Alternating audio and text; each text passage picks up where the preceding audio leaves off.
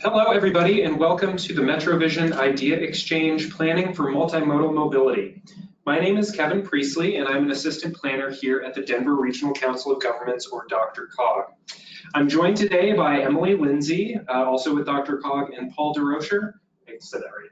Yes. Good. Paul of the Rocks with RTD, who will be discussing regional initiatives to improve multimodal mobility in the Denver region.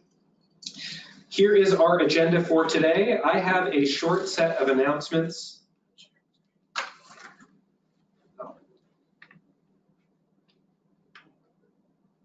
Oops.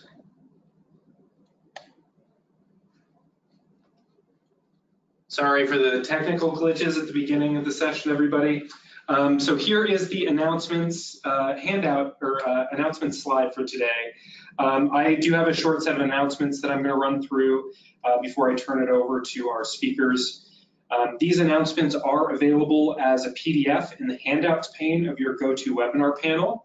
I'll also just mention that we have a troubleshooting GoToWebinar download that's also there available. So if you run into any audio or video issues with the webinar today, you can download that and troubleshoot a little bit on your own.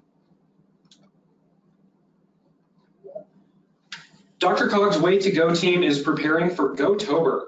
GoTober is an employer-sponsored challenge to encourage employees to try new, fun, money-saving, and stress-reducing ways to commute to work while competing against other companies for glory and prizes. Company employees are challenged to commute in new ways, think walking, biking, riding transit, or carpooling, as many times as possible in October and to track their trips online. Company registration has already passed. However, if your company is involved in GoTober, just make sure that you register because it kicks off next Tuesday. The MetroVision Regional Transportation Plan includes the Denver region's long-range vision for transportation, infrastructure, and service needs and funding options for the next 30 years. The plan is updated every 4 years, and DRCOG will be working on this update over the next 2. As the region continues to build out its transportation infrastructure, we want to know what's working and what isn't. We also want to know how you think funds should be spent. The easiest way to take the survey, if you're listening in right now, is to use a QR code reader, and you can scan that code directly off your computer screen. I did test it yesterday, so it should work for you all. You can also take the survey by typing the links you see on your screen into your browser, or by downloading the announcements PDF from the handouts pane on your GoToWebinar control panel. Surveys are available in both English and Spanish, and you can find some more information on DRCOG's website.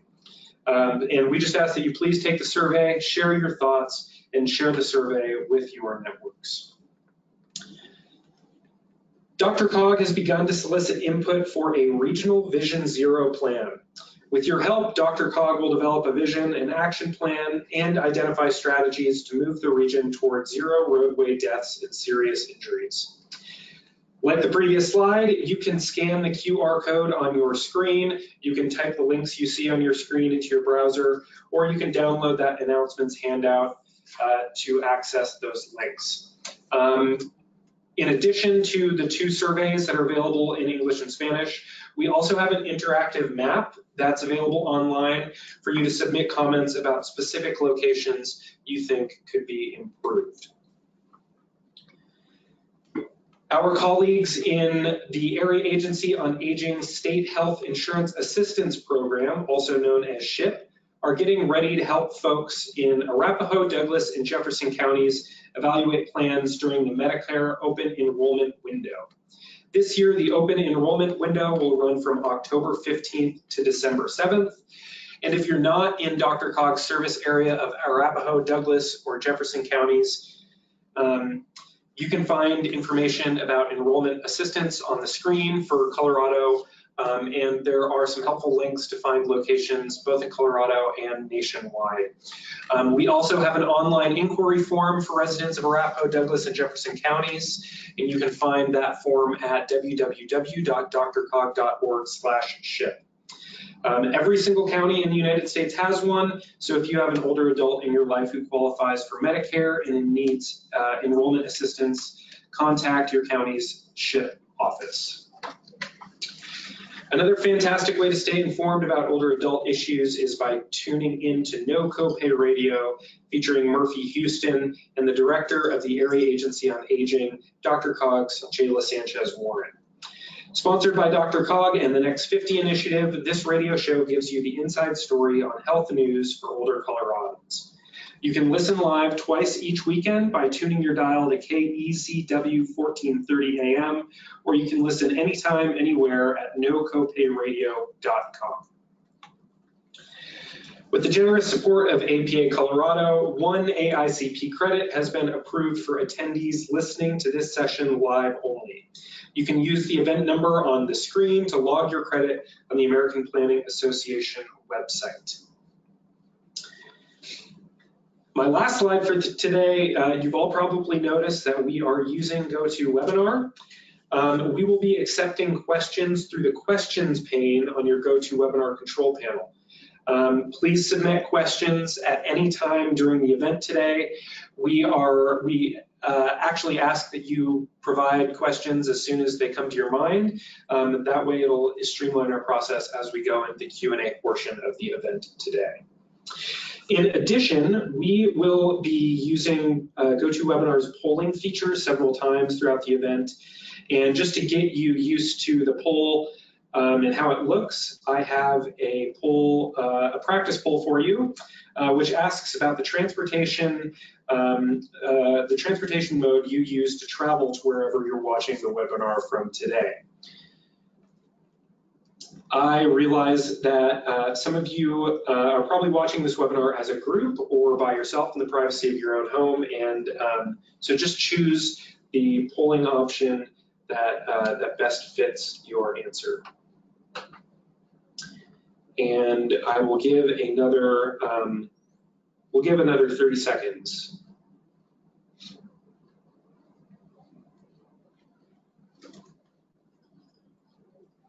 So we're about 60% of the way voted, so make sure your votes are in.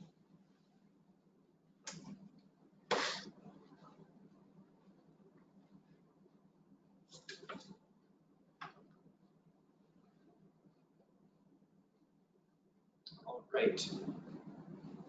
So I'm going to close down the poll, so you got another couple seconds. All right. And so to answer how everyone voted, it looks like about half drove alone into work today, and it looks like we've got pretty good numbers for transit, walking, and cycling, up to about 45% of the audience did not drive alone. So about 50-50 breakdown there. And with that, I am just really excited to introduce Emily Lindsay. Emily Lindsay is the Transportation Technology Strategist here at DRCOG, where she works to coordinate regional approaches to technology-related mobility policies, programs, and data. Emily's work in regional transportation planning led her to serve on the Transportation Review Board Standing Committee on Transportation Planning for Small and Medium-Sized Communities, and the Colorado Safe Routes to School Advisory Committee. Emily has a Master of Urban Planning degree from the University of Washington and a bachelor's from New York University. And I will kick off her presentation real quick with another poll. And that is just to ask everybody how you think about planning multimodal mobility with your neighboring jurisdictions. And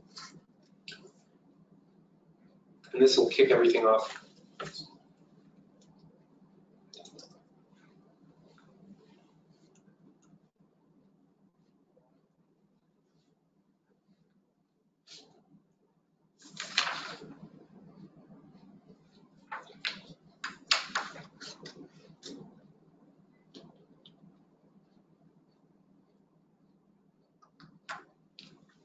All right, thanks, Kevin.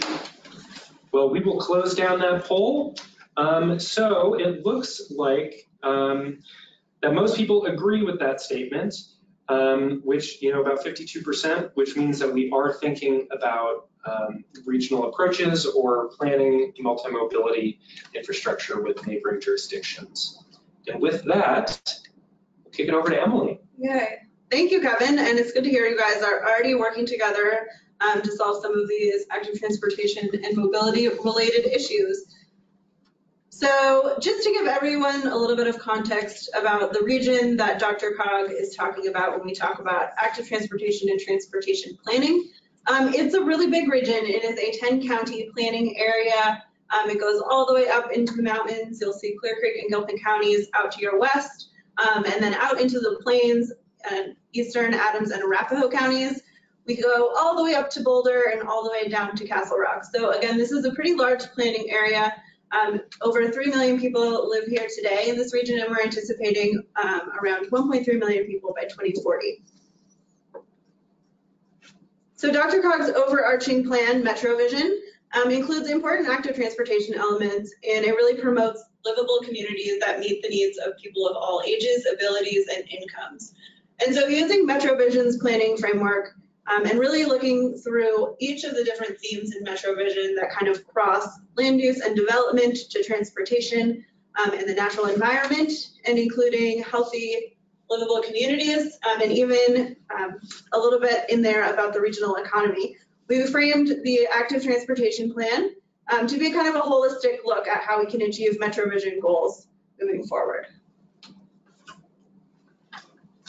MetroVision includes a bunch of performance targets and measures. I'm just going to talk about a couple of these to frame the active transportation kind of planning discussion.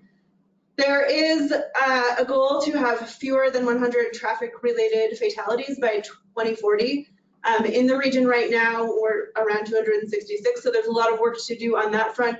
Our Vision Zero effort that's underway now will certainly address this more clearly, but we do know that a large contingent of traffic-related fatalities impact bicyclists and pedestrians. While they make up around 3% of all crashes, they're involved in close to a quarter of all fatal crashes. Another 2040 target is about mode share, really thinking through smart commute modes. So this isn't just active transportation, this is about carpooling, taking transit, and even telework. So thinking about increasing the percentage of those folks participating in smart commute options.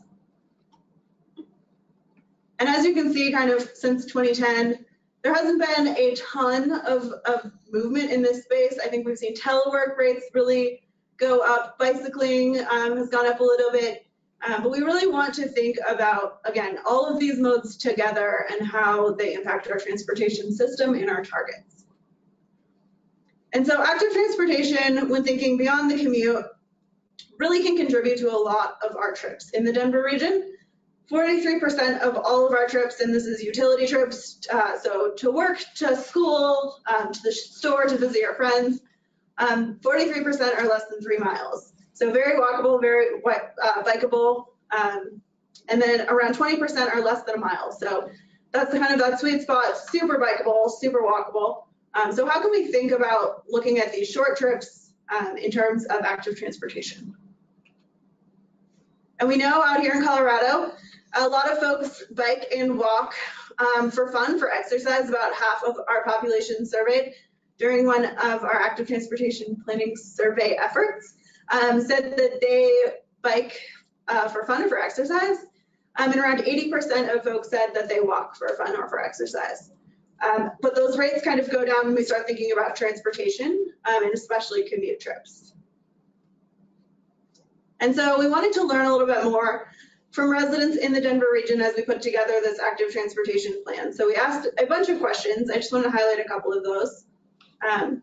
We asked folks if they would do these things, they would walk more. So I think, not surprisingly, people indicated that if it didn't take so long, they would consider walking more. And I think that at its face value, this seems pretty obvious. But as we think about what Paul's going to talk about later, about first final mile solutions, thinking about linking walking trips with other types of trips, and even thinking through active transportation on the whole in terms of innovations in walking and biking.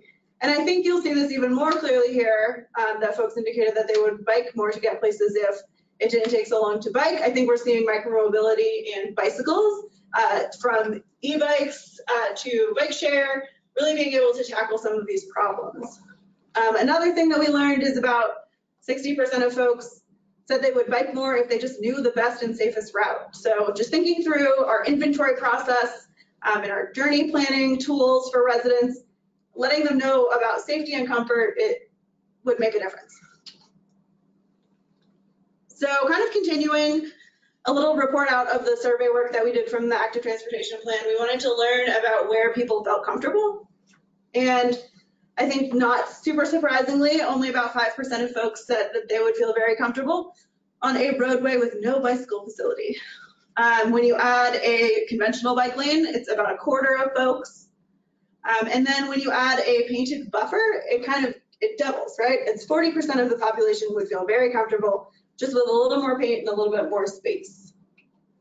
And where you see the real difference is when you add in really comfortable facilities that have vertical separation elements. So you can see anywhere between 66 and 72% of folks would feel very comfortable in these separated high comfort facilities, whether they're cycle tracks, separated bike lanes, side paths, or shared use paths.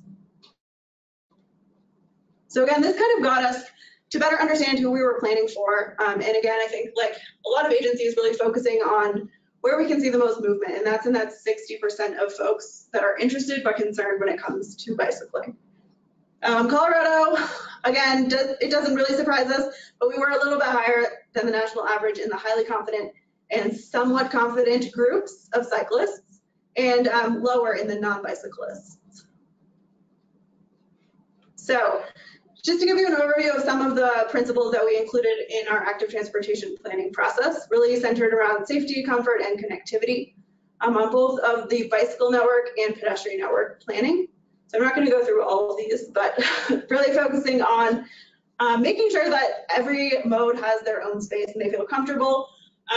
They're providing kind of safe crossings at conflict points, making sure that you're accommodating kind of those spaces where bicyclists and pedestrian mix. I think we learned that can be a little uncomfortable for both modes rather than providing separation. And then obviously thinking through connectivity. And then on the pedestrian side, again, you kind of see the main three themes: safety, comfort, and connectivity. And really thinking through traffic calming, appropriate speeds, thinking through, again, physical separation, making a really big difference in comfort. And then on the connectivity side, also thinking about routes and integrating different pedestrian networks with other services, whether it's transit or park and rides.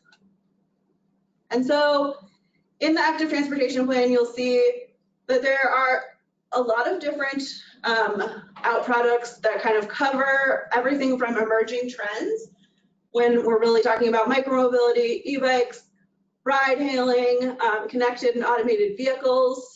So we included a little bit of info on each one of those things, including descriptions, local context, some implementation considerations, and then different resources to give our communities a point to go to.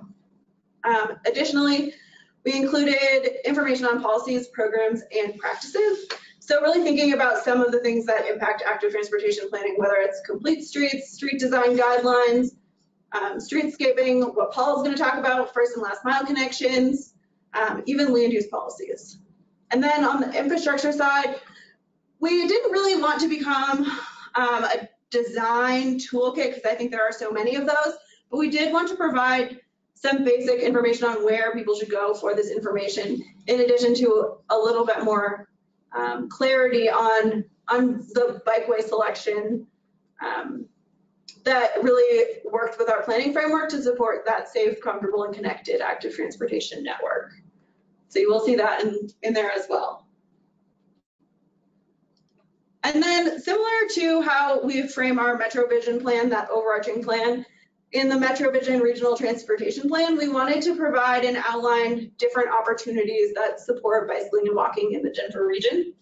Again, DRCOG has 58 different member governments, so there's a lot of work that doesn't get done at the regional level, and I think we recognize the opportunity that there is at the local level to support biking and walking, whether it's through collaboration, development of policies, plans, regulations, or actually like physical investments in the system.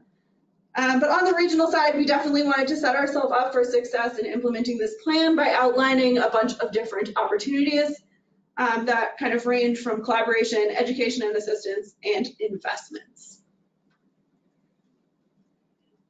So I think I finished up a little bit early, but hopefully we'll leave time for questions. Absolutely. Well, thank you so much, Emily. Before we kick things back over to Paul, I just have another poll for everybody. And this poll asks about like where are you, for those communities who have engaged in multi-mobility planning, what kind of sources do you look at when you're crafting those plans?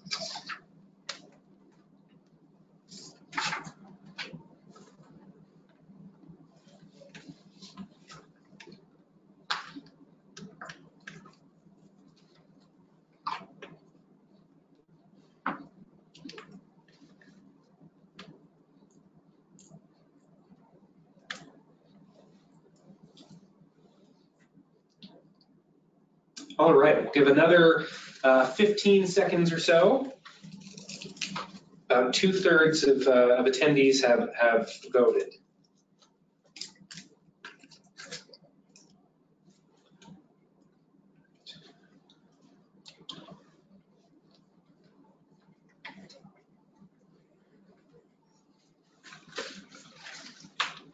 All right.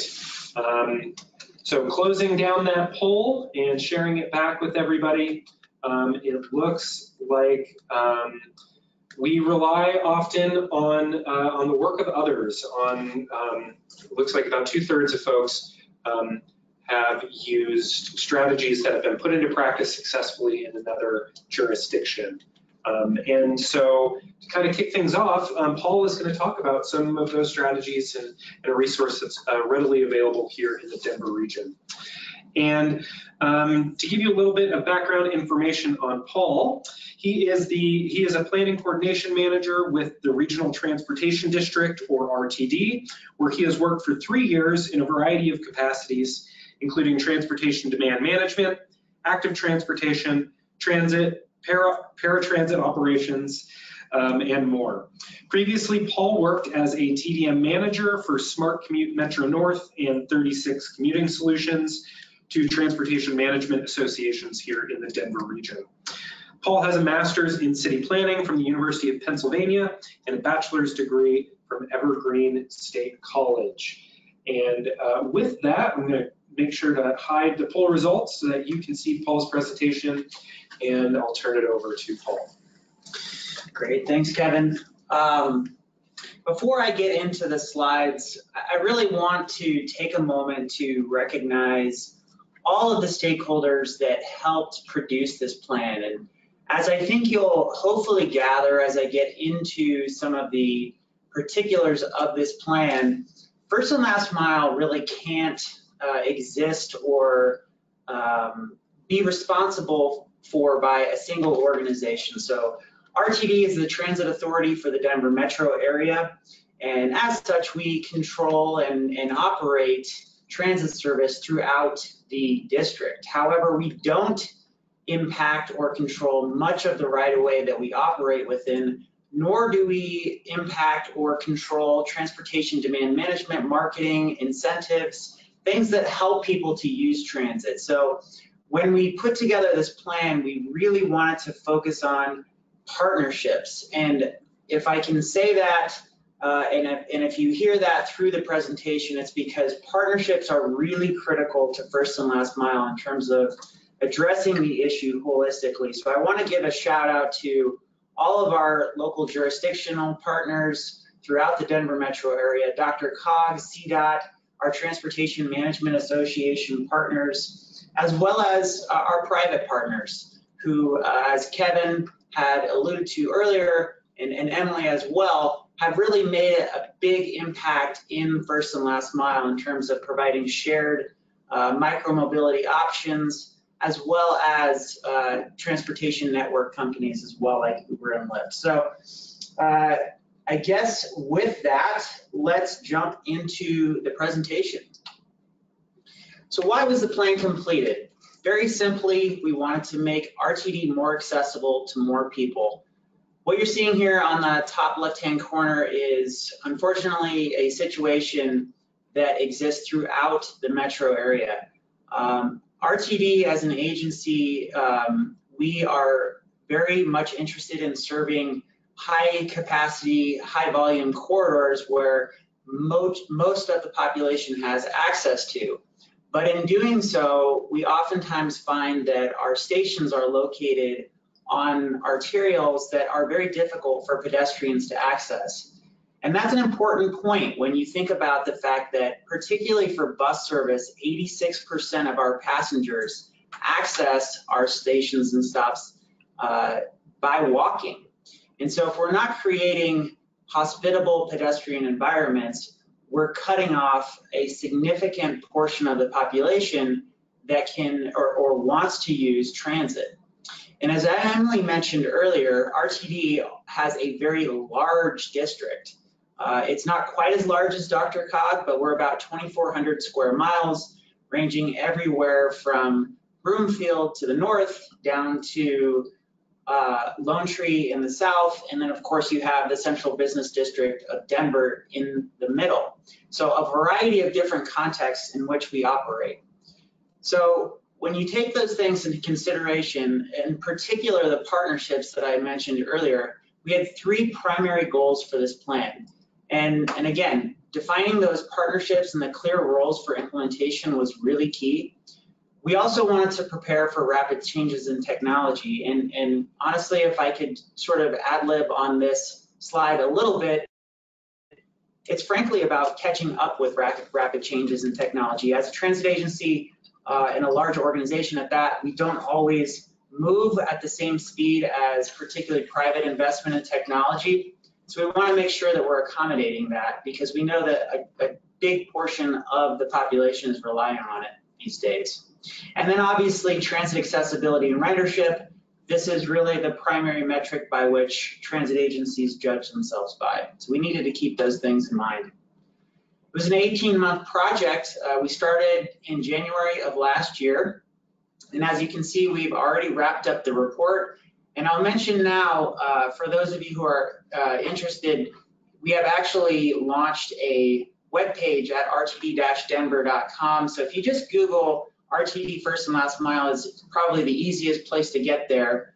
There are all of these sections of the study are on that project webpage, and in particular those pilot projects, as you can see, that those are really the focus that we are kind of that we're focused on at the moment right now. So again, I'll come back to that webpage a little bit later, but we are very much focused on implementation at this point now that the study is completed.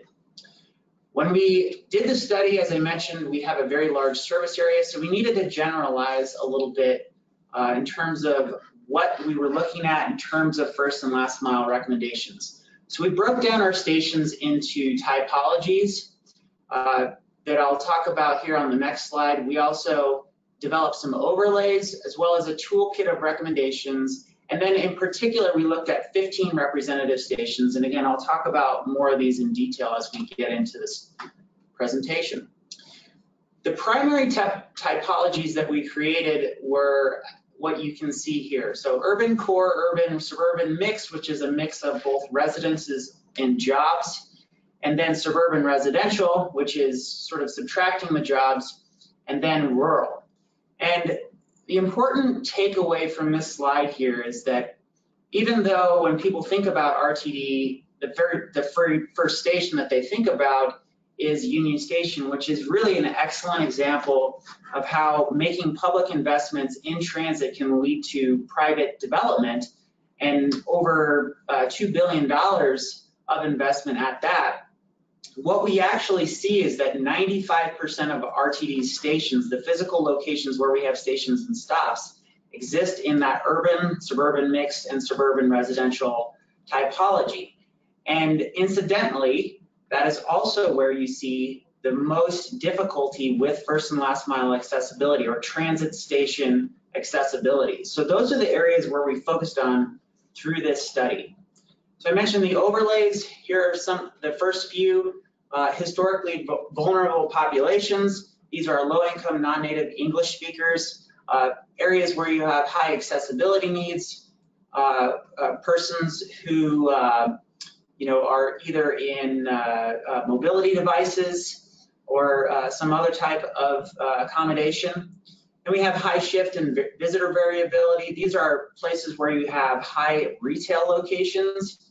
And that is important when you think about the usefulness of transit, because most of our services is typically oriented around the 9 to 5 commuter. So if you're getting off work at midnight, we don't necessarily have the greatest service there. So how can first and last mile help to address that?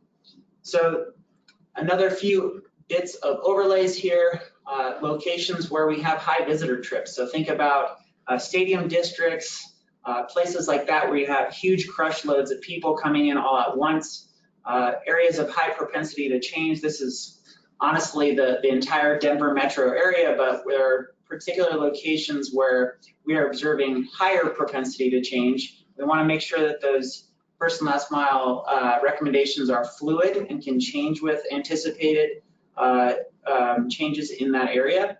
And then locations where you have very high parking utilization, because we know that if you can't find a parking spot and you're in a suburban location, you might not use transit at all. So these are overlays that add a little more detail to those typologies that I mentioned earlier and help us to drill down a little bit closer. And when you think about those typologies and the overlays, they're essentially used to give us some guiding framework for applying that toolkit. And the 5 themes that we developed in that toolkit are shown here. So improvements and reuse of existing infrastructure and new infrastructure. Those are areas where you might think about traditional first and last mile accessibility, where you might be looking at filling sidewalk gaps, bicycle networks, things that Emily was talking about. First and last mile general guidance gets to more, I wouldn't say policy level things, but in general, things that are going to help improve first and last mile accessibility and frankly, the experience of using transit. So think about things like shade trees along pedestrian routes, shelter elements. When you get there, is there a bench? Is there real-time transit information? Or even transit-oriented development and how land use can develop to better accommodate transit. And the last category is transportation services. So these are things like TNCs, micromobility, shared scooters, bike share, as well as local feeder transit service.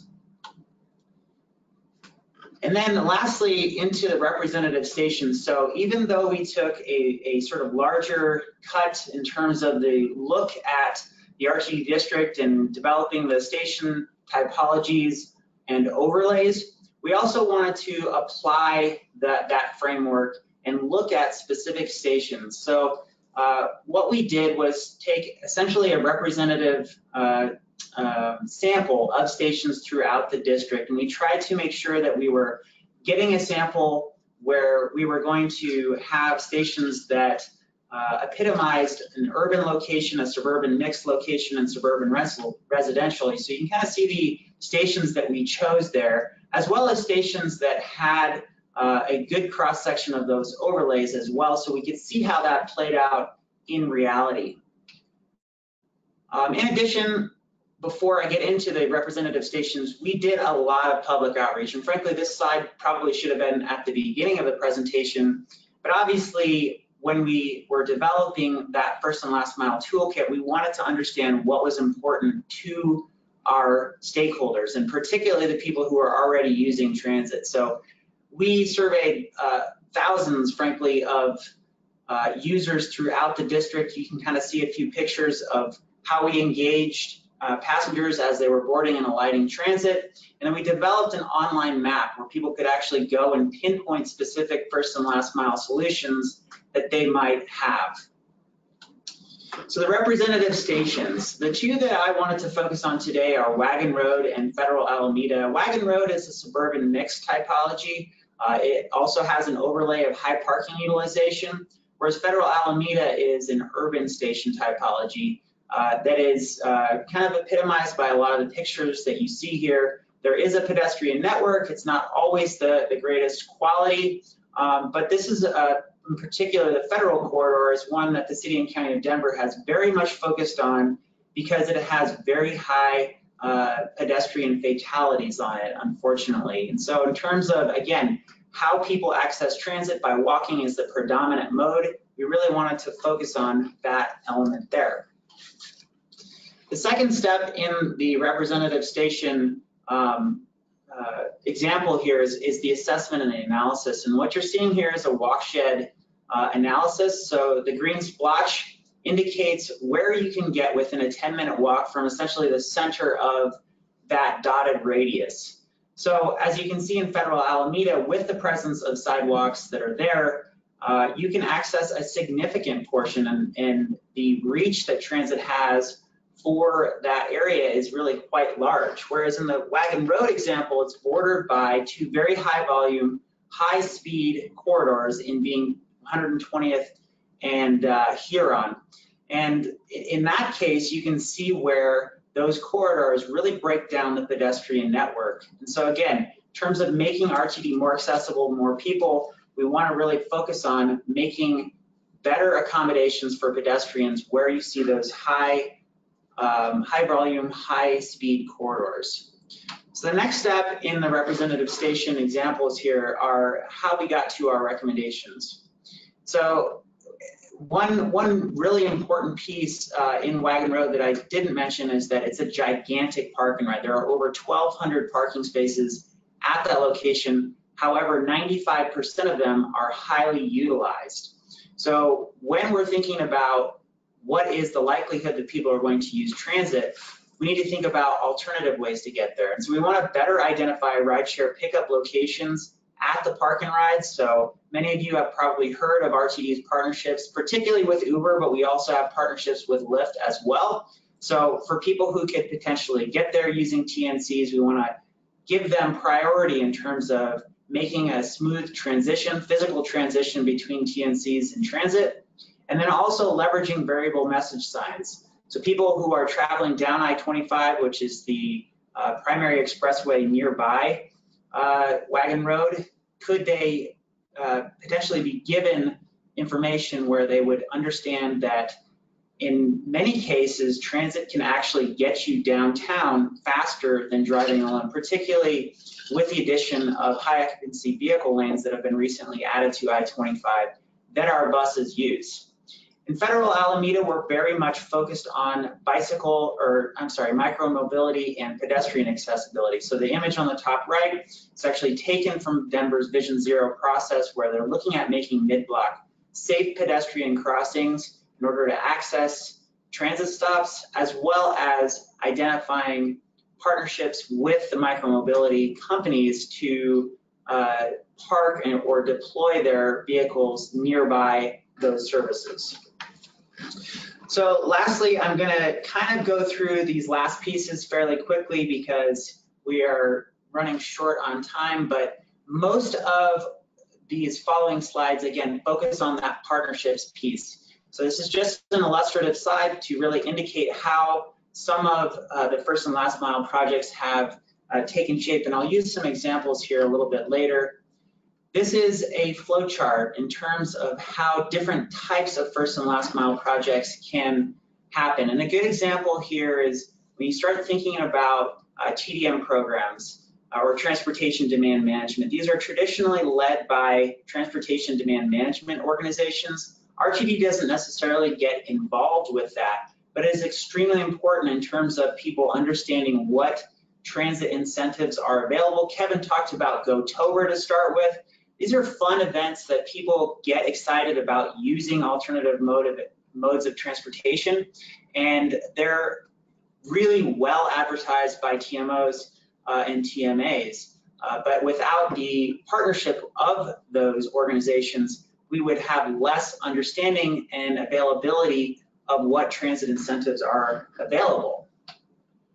The pilot projects that we developed, and again, these are kind of our primary focus areas right now, are the development of a regional wayfinding signage system that would be focused on bicycles and pedestrians, the pilot of a mobility hub concept in a variety of different station contexts that I mentioned. So looking at how a mobility hub might look in an urban core, urban, suburban mix, suburban residential typology, and then better deploying microtransit. We recently rebranded our service as FlexRide and reduced the amount of time necessary in order to book this service from 2 hours to 10 minutes to try to, again, compete, not necessarily compete, I shouldn't have said that, but better accommodate people's expectations for what they get in terms of on-demand service. Most people are familiar with using Uber and Lyft. We're trying to move the needle from what we have previously provided to better match consumer expectations. So a lot of these partnerships, many of you are probably familiar with. We have license agreements with all of the scooter companies in the Denver market right now. And the primary focus there is to define the locations, physical locations where they can deploy on RTD property. We have our 61AD project that recently wrapped up, which was primarily a technology proof of concept. It was definitely not focused on ridership, but it was an important proof of concept and that we developed some very important lessons learned from. And then our partnerships with Transit app. Most recently, if you're familiar or you have that on your phone, you can now use that to develop a multimodal trip itinerary where it would potentially help you to access transit using a variety of different modes, including micromobility. And then most recently, we've enabled the ability for people to actually purchase an RTD ticket on Transit app, as well as in the Uber app as well.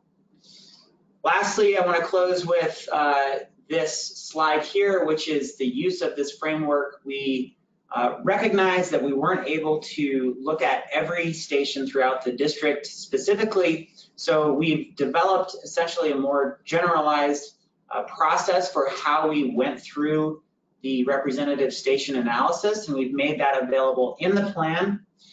And I'll just kind of close here. When we, I think, as was mentioned previously, RTD is launching a reimagine process where we're looking at our entire service area and looking at how we can potentially improve upon our service area and the services that we provide. And when you think about first and last mile, services really matter. And many of you are probably close to or have available to yourselves a really great transit line.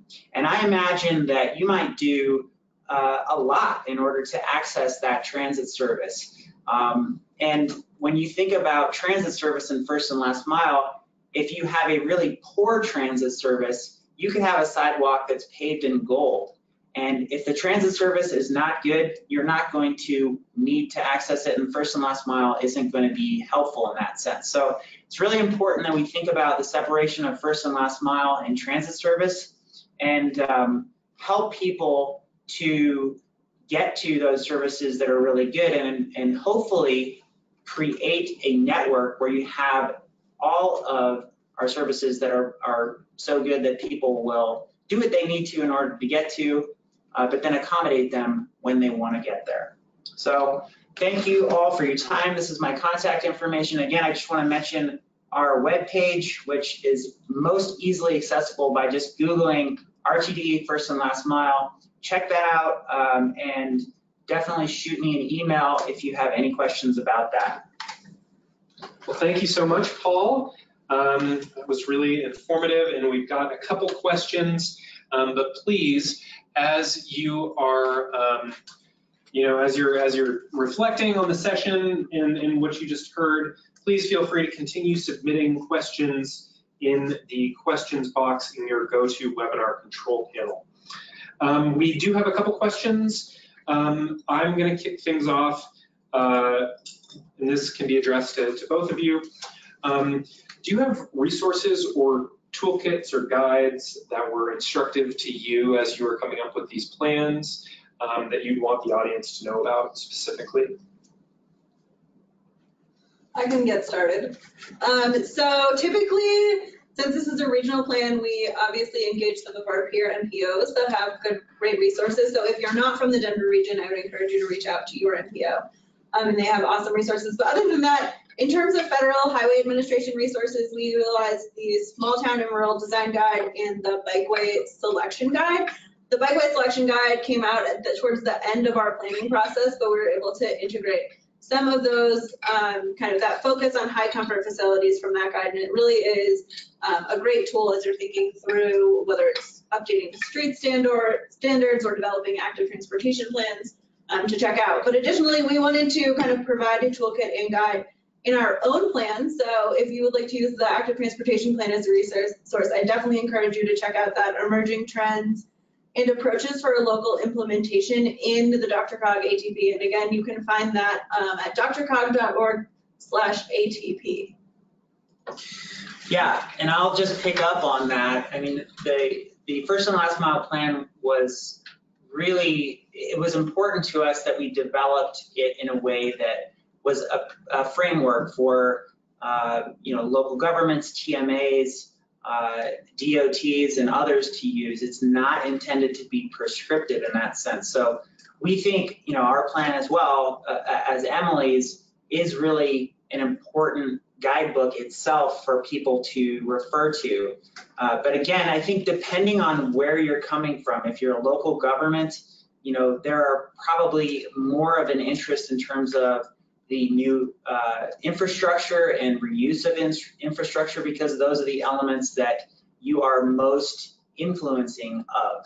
If you're a TMA, the best focus area is probably on those transportation demand management elements. And likewise, if you are, a DOT or an MPO, maybe you're focused on something different. So again, it really depends on the first and last mile improvement that you're hoping to make in terms of what you're going to reference, because the toolkit that I mentioned, I just focused on those 5 themes, but within those 5 themes, there's literally innumerable numbers of strategies that you could take to address first and last mile. So it depends on what you have control over in terms of how you might focus your attention on those resources.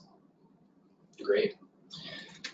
We do have a question from the audience specifically about micromobility in the Denver region. So kind of like, what's the general landscape? How much do we know about micromobility? And then are we, for planning purposes, was the ATP looking more at kind of consumer side? Did it also look at kind of the supplier or provider side?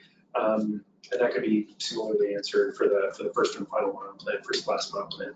Good question. Do we know if this person is from the Denver region? We do. Okay, so then I don't need to go into all of the details. Basically, micromobility, I think that includes, DRCOG's kind of working definition is small electric and human powered devices like bikes and like scooters. So I think it kind of naturally fit into the conversation about active transportation. That said, we kicked off the ATP in late 2017. So scooters were not really a problem that people were encountering. And then about midway through our planning process, scooters are dropped. DACA's bike share is out. Like, there was a lot of movement during the planning process, which I think, no one can really anticipate exactly when new devices hit the street, but I think we kind of dealt with it in the context of active transportation, thinking about, where do smaller lightweight devices belong, talking through kind of the policy implications to active transportation related policies and street design and parking. But this is really something that is addressed kind of as an implementation item, so that DRCOG and its member governments should really kind of continue to talk about micromobility. And additionally, this is another plan that we didn't talk about today, but DRCOG was kind of concurrently developing the mobility choice blueprint, which really looks at emerging technologies in transportation and mobility. And there was a tactical action in that plan as well that encouraged folks to think regionally about micromobility. And so as a result of kind of both of those planning efforts, DRCOG convened a regional working group with local government staff from across the region, from small communities and from big communities, to really talk about micromobility and what that means. From the civic side, how does it work to kind of support our public goals, some of our performance targets, and just to talk through kind of the policy implications. So we're not seeing, each of the 58 communities in the Denver region reinvent the wheel, but really like work together to evaluate what works and doesn't work in terms of scooters and bike share, and whatever new device comes out in a couple months. Yeah, I would just add on to that. Emily mentioned that scooters came out in late 2017, and that was right around the same time that we were kicking off our first and last mile plan as well. And it was a shock, to say the least, to I think not only the local, the city and county of Denver when scooters first arrived, because they didn't necessarily do so with permission. And later they were able to be fitted under a permit program. But I think within RTD, there was definitely a reaction in which we weren't necessarily sure how we should be looking at accommodating them. But obviously we did. Inevitably, we ended up coming to an agreement where we developed these license agreements with each of the operators. And I would say that the primary reason why we did that was because A, we knew they were going to be there whether we had the license agreements or not. So we wanted to be able to have something in writing that enabled us to have direct communication with the scooter companies if we were finding them to be an issue. But maybe on a more holistic level, RTD has actually been losing ridership for the last 4 to 5 years. And a lot of transit agencies around the country are really looking at how they can reverse that trend. And I think one of the most promising concepts that have come from that examination has been this concept of mobility as a service. And really what that is all about is focusing multimodal trips, whether that be micromobility, shared scooters, e-scooters, transit agencies, TNCs, and focusing those trips together so that we can focus on a common enemy, which is single occupancy vehicle trips. Emily showed a slide that indicated the numbers of people who are using those shared modes or those micro modes. But I think the poll that Kevin took to begin this was very telling. 50% of the people who tuned into this webinar, who I actually would like to think are probably fairly enlightened people, they drove self-selecting group, right? So you all tuned into this webinar, and yet 50% of you drove alone, and obviously that rate is much higher when you look at the general population, but that should be our focus, and I think RTD's focus when we inevitably decided to partner with scooters, because yes, scooter trips undoubtedly are probably taking transit trips away in the central business district of Denver.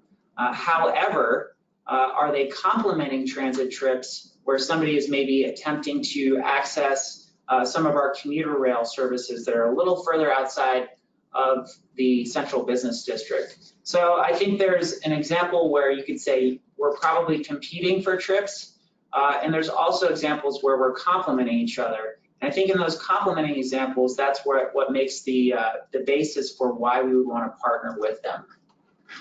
Great, thank you. There is one question out there kind of about the kind of the practical side of making these types of plans. So we do have someone who's asking if these plans were developed internally or by a consultant, and if you can give some idea about budget for taking on these undertakings. Sure. So DRCOG for the active transportation plan, it was a joint effort. We did some of the work in-house we have a pretty awesome GIS and information systems team that we worked with on mapping and data analytics.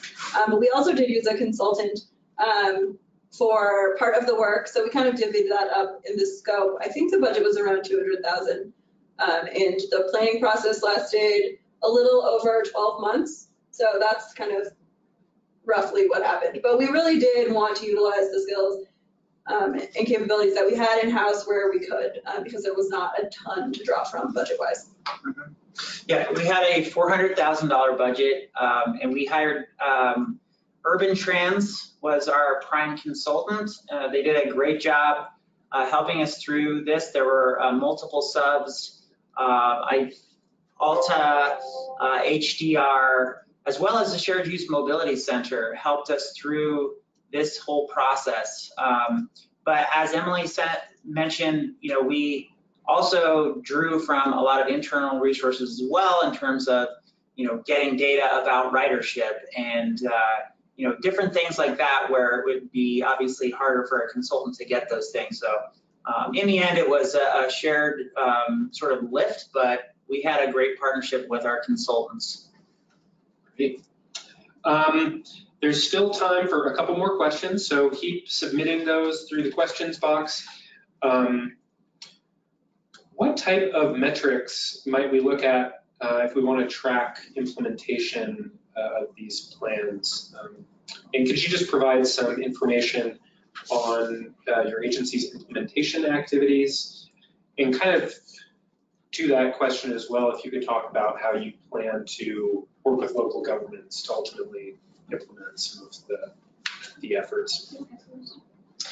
Yeah, metrics, I'll start with that. Obviously, the most important metrics to an agency, a transit agency, is going to be ridership. So to the degree that we can essentially correlate first and last mile improvements with ridership, that sometimes gets a little difficult because of the number of influences on transit ridership.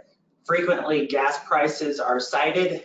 We're also seeing vehicle ownership having a huge impact on transit ridership in terms of correlative factors.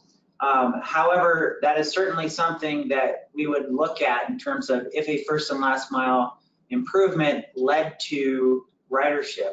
Probably a more initial metric is going to be perception. That's something that we measure through a biannual customer satisfaction survey, which is more of a qualitative survey that helps to assess how people feel about RTD.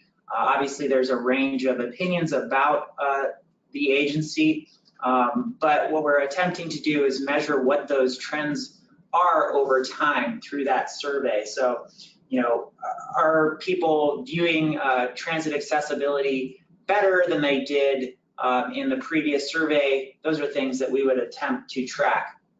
In terms of partnerships with local governments, that's really where we're focused right now. We want to develop those partnerships. Again, when we look at transit access, right of way has a huge impact on that. And the thing is that a lot of local governments already have first and last mile projects in the works. So we're looking at, for those of you who did go to that web page, updating an online map that would help to identify where first and last mile projects have been done throughout the district, both ones that RTD is involved with and then ones where we're not, because we think that has a really good resource for other local governments to define what first and last mile improvements they could make. So that's something that we're going to continue to work on. And, you know, funding is always an issue, but, you know, there are certainly places, DRCOG being the most prominent example, where funding is available to fund the first and last mile projects. Yeah, no, that's awesome, Paul. I think we kind of reiterate the sentiment about partnerships with local governments are like everything when we think about implementing these plans. And DRCOG routinely works with each of its 58 member governments, whether it's through our traditional committee process or its plan-specific stakeholder groups or its ad hoc work groups. We're always reaching out to figure out how we can partner.